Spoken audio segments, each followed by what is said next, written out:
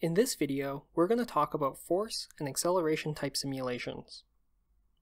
Both the force and acceleration type simulations have two options: single state and multiple state. Single state simulations mean that you'll subject the vehicle to a single set of forces or accelerations. Multiple state simulations mean that you'll subject the vehicle to a series of forces or a series of accelerations. We'll start with a single state force simulation. Start out by entering the lateral, longitudinal, and vertical force applied at the center of gravity.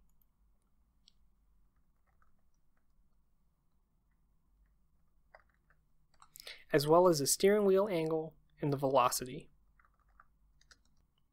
You can also toggle if you want to include the effect of gravity in your simulation.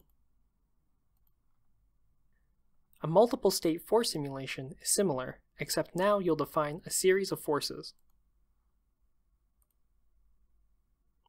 Enter the force information in the data table.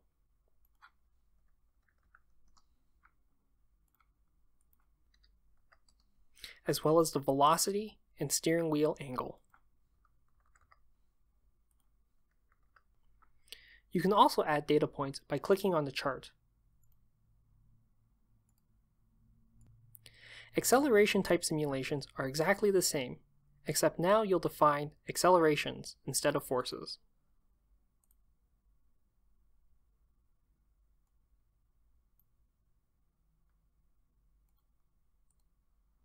You can also import force or acceleration information from an Excel or CSV file. This is useful if you want to perform a track replay based off of data acquisition.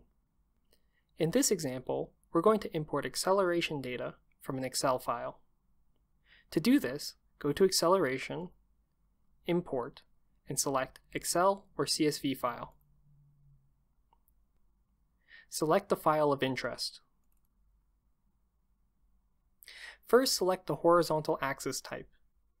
In this example, we're going to select time. Then, select your data.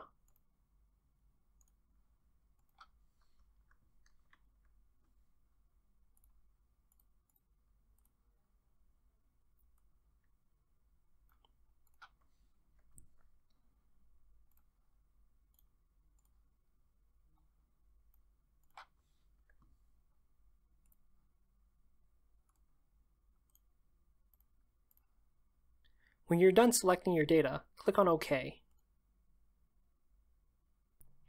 This will automatically create a new multiple state acceleration simulation containing the data that you selected.